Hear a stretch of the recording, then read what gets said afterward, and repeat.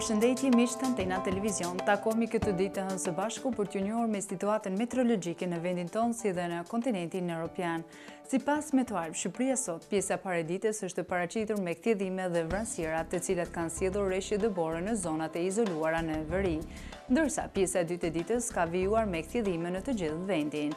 Temperaturat e ajrit do të ulën, ku vlera minimale do jetë -4 gradë Celsius në mëngjes, ndërsa vlera maksimale do jetë 10 gradë Celsius në mesditë. Era do të fryjë mesatare me shpejtësi 75 km/h nga drejtimi verior. Kjo do të bëjë që në brigjet Adriatikut dhe Jon të krijojë dallëzimi 6 ball. Juftoj të ndiqni tabelat me temperaturat minimale dhe maksimale në vendin tonë për ditën e sotme.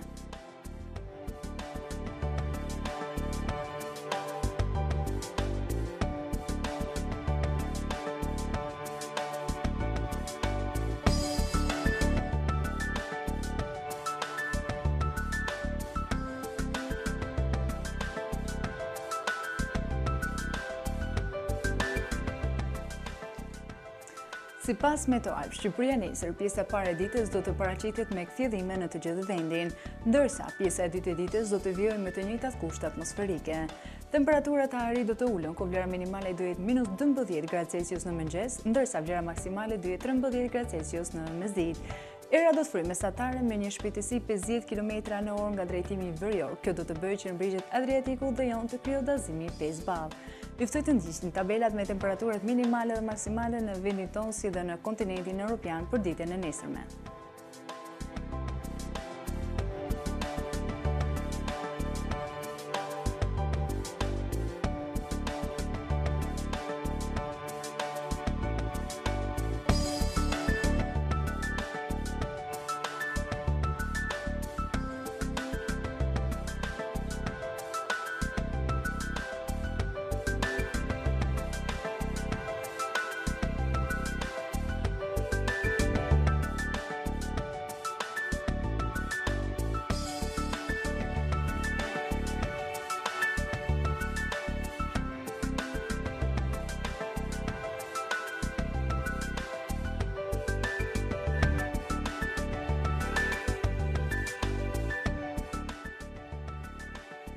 Ky pra ishte moti për vendin tonë si dhe kontinentin evropian. Bashkë i takohemi nesër në të njëjtën orë. Bashkë, mirupafshim.